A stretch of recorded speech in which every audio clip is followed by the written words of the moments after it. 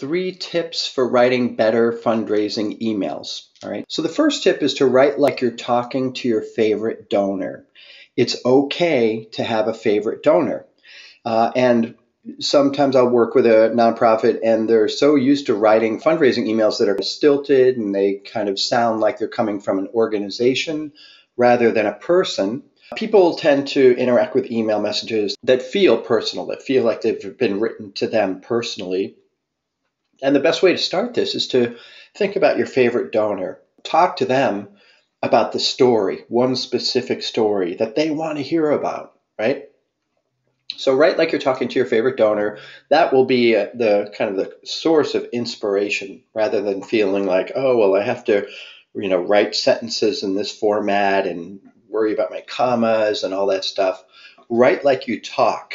David Ogilvy, he said, write like you talk.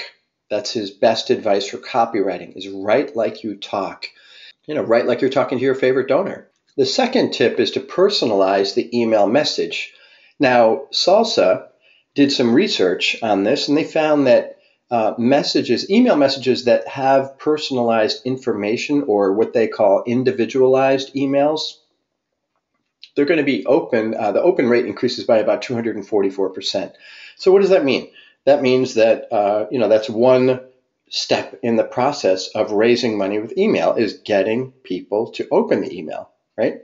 And also clicking through the email. So if we're using our first name in the subject line, if we're using the first name in the body of the email, we're going to be more likely to have that person engage with the message than if we say, dear sir, or something where it's completely not personalized.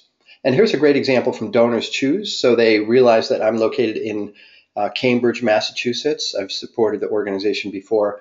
And they say, hi, John, it's back to school season in Brighton, Massachusetts. Here's a local classroom that needs your help. All right. So they're personalizing in 2 ways. One is they're using my name. 2 is they're using my location, and they're presenting opportunities to me that I'm probably going to care about more than, say, supporting a high school out in Kansas. So tip 2, personalize your email messages. And then 3, connect the donor to the impact. All right, connect the donor to the impact.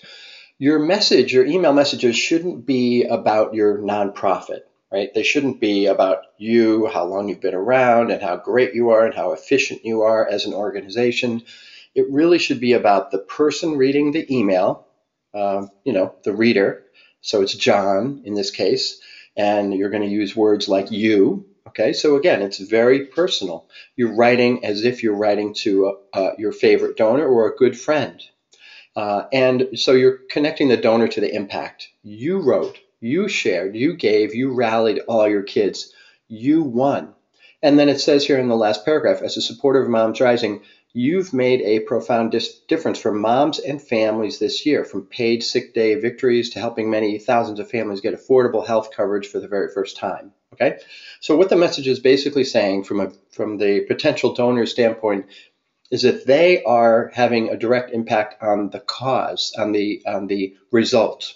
It's not Moms Rising is, in a sense, are kind of taking themselves out of the picture. The potential donor isn't giving money to momsrising.org. The potential donor is giving money to support ideas and families and moms, and with paid sick leave and affordable health coverage and so forth, right? So connecting the donor to the impact. That's tip number 3. Now there's an additional one, a bonus tip, if you like. Ask 3 times. Don't repeat the message, but ask 3 times, right? So in this case, it's saying donate now. There's a big button here, donate. So that's another call to action. And then at the bottom, where it's actually, this is the middle of the message, but in bold letters saying, make a gift today to keep scientists and life-saving cancer research on the fast track. Okay. So that is the bonus tip. And I'm going to open it up for Q&A in just a second, but I just want to point out that you can register and sign up to get all the archives of the Hump Day Coffee Break. So it says here there are over 28 lessons. At this point, there are probably about 34. So 34 different lessons. You can log in, sign up, and register. And these are the modules: content marketing, online fundraising, Facebook marketing, email marketing, social media, and analytics. All right.